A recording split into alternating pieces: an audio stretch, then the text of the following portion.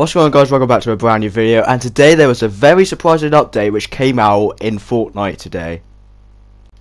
There were a couple weapons which got vaulted in Fortnite, which were very popular, I thought, in my opinion. They were very popular, but I guess Epic thought to vault them and see how the gameplay works without them. So the following weapons which got vaulted were the bolt action sniper rifle, the burst rifle, which is the FAMAS, the heavy shotgun, and all of the rarities for the SMG.